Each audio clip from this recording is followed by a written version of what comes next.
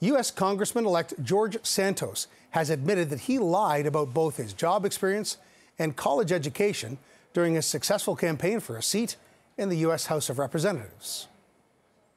Is I'm human, I'm flawed. I'm not perfect. Other options, none were presented. The New York Republican told the New York Post that he embellished his resume, but Democrats say that does not excuse what they call outright lies. Santos said while he did obtain degrees from 2 colleges, he did not graduate from any institution of higher learning.